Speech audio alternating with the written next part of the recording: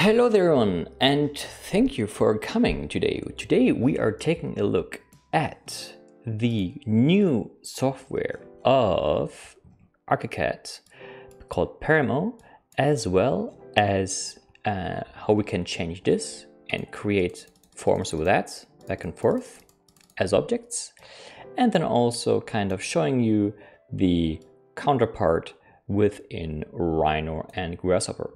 So if you kind of want to know how we did that, we go along this video and I show you how you can go step by step and create your own objects within Archicad and Rhino and Grasshopper. So let's get into it.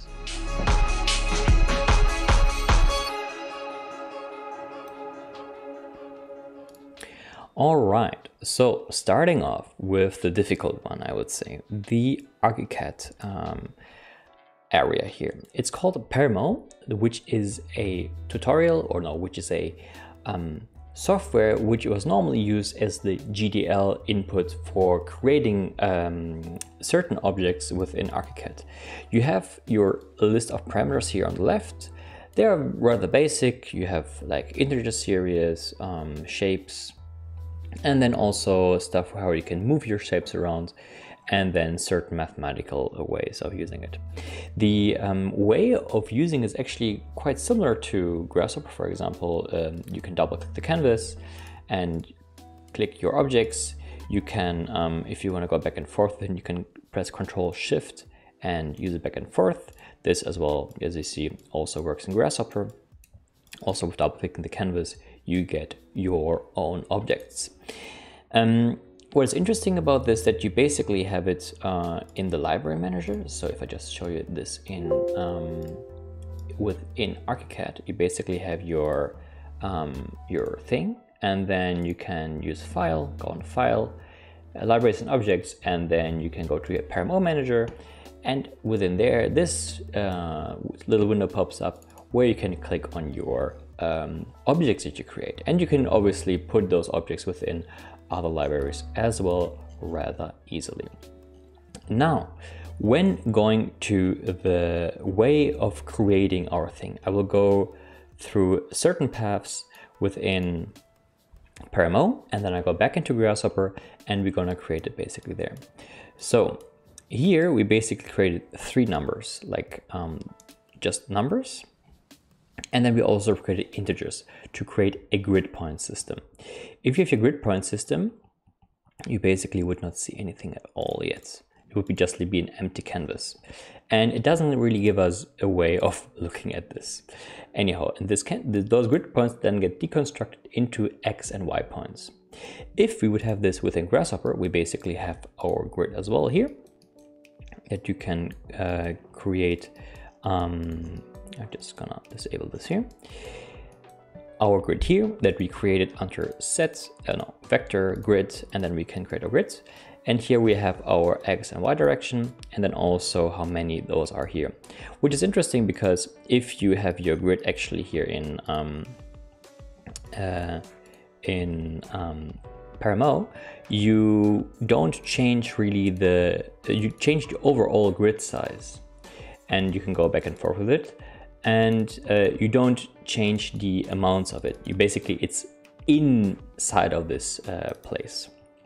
Anyhow, then we take the points and deconstruct it and have the X and Y coordinates. And those coordinates then will be multiplied.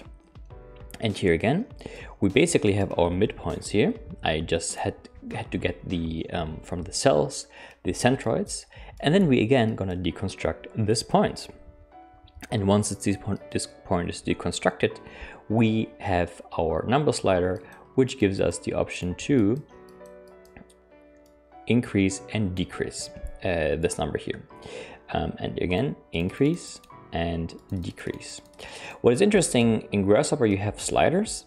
Here you can double click your node, and you basically have the values of the parameter itself, and then you can obviously change the step size to the way you want, but it goes only with clicking back and forth. And I think you can also just put in the value yourself here. Whereas in Grasshopper, you have the value like this from the beginning to the end.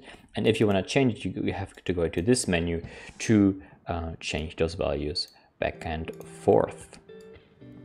Exactly. What is then interesting that you basically, here we have the thing created, and we have our sinus function. And then I wanted to have some more wiggle room with creating our multiplication, and then also have like some kind of base size. Here I didn't actually do that, but if you would add this here, we basically do the addition, take a number slider, and add like a certain base level to it on the X size, and the same thing also with the Y size. I will do this a bit smaller. In this case, we actually have a certain amount. What is interesting is that here I had to put in actually an absolute value, which basically makes this number positive at all times. If I would put this into the X size and into the Y size, you see that the grid is actually disappearing. And when I'm going back here and increasing the grid a little bit, as you see here, the grid starts to, let me actually increase this here, the step size. You see, actually I had to click OK. The grid starts to come back, but it only comes back after like one wave. So it cannot actually take negative numbers in this block. What is also interesting that we basically created this block, which is on itself, if we just deactivate this here. And I want to also create a different boolean for that one here. And I'm gonna deactivate this here. And I'm also gonna deactivate the other place over here that we can get later. So we basically have our blocks itself. So it doesn't really create those rectangles that we had in Grasshopper itself, where we have our rectangles, and then we had to use those rectangles and actually extrude them, and only then basically, or actually here you take the boundary surface, and then once you have the boundary surface, you're actually gonna extrude the whole thing, and that's how you can get your end result. So that's a bit of a workaround. You can also make a Boolean difference, but this actually would take a lot of computing power, whereas here we have our blocks that we defined here, and they don't go into the negative, so we would take the absolutes in here as well to get both sides of this wave to same.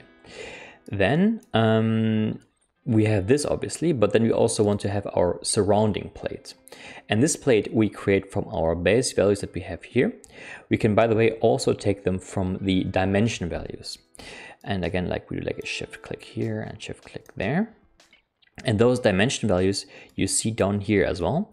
And they are basically your window to our basically Grasshopper, or not, I'm sorry, about our Archicad objects environment. So this is a way of knowing, okay, this object basically has those X and Y values as like a bounding box within the space in Archicad, and then we can take those dimensions, have them within our Archicad environment, and change those around and have them parametrically change the object while we are in there. So, and we basically created this shape here, and then this shape in the end will have a Boolean difference, which can be found down here, or when we click again the canvas. And we have to then also activate it to make it visible. So then we basically created this shape for itself. And again, if we would be in the Grasshopper environment, let's just try to get a similar result, more or less, a higher number slide like this. And then we're also gonna use the data dam in order to save some computing time, because you see it takes some time here.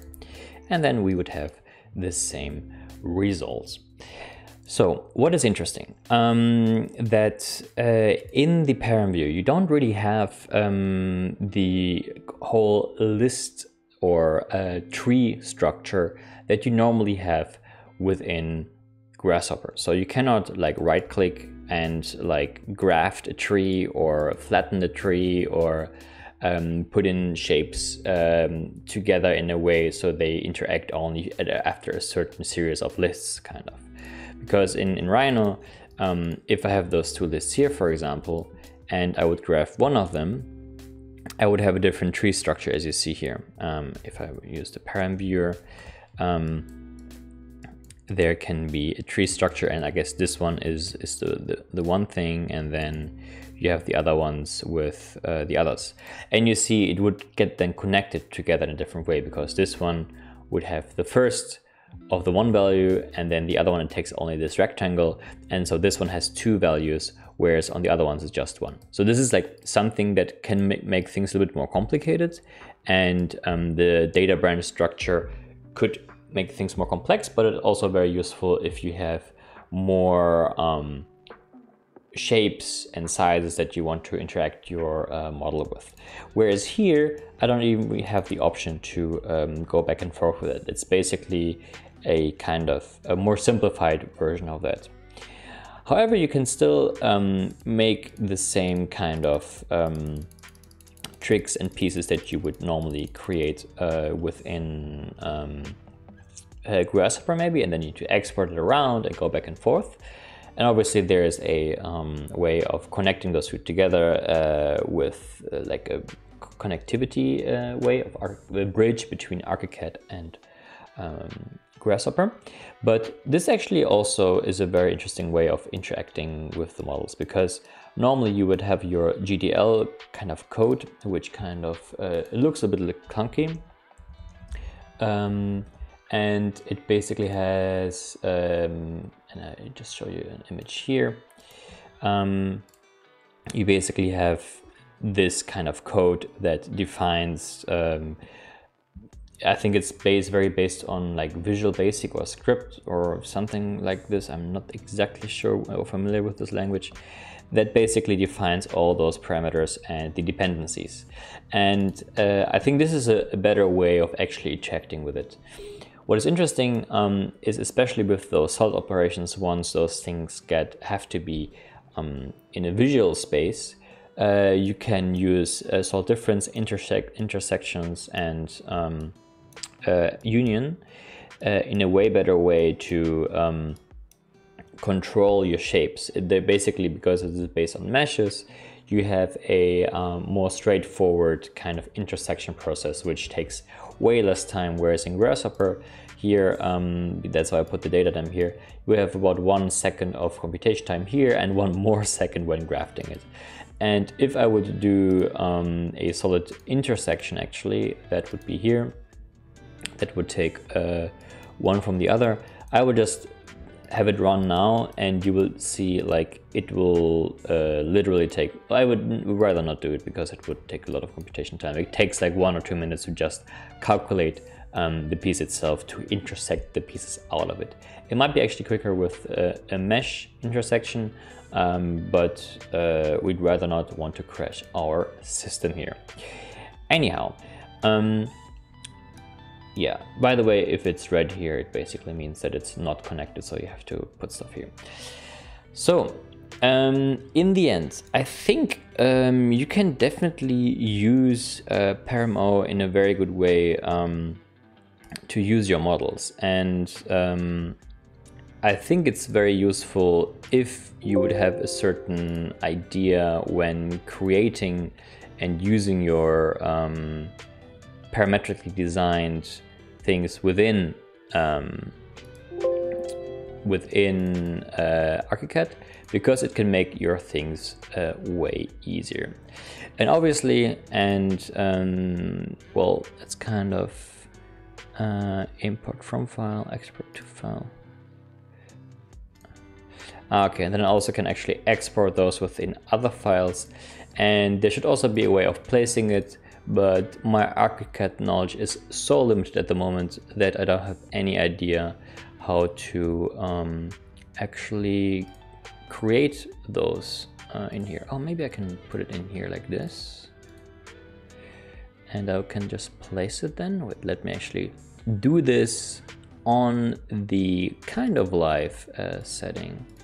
So I will actually, can I put this here? And then I have the objects.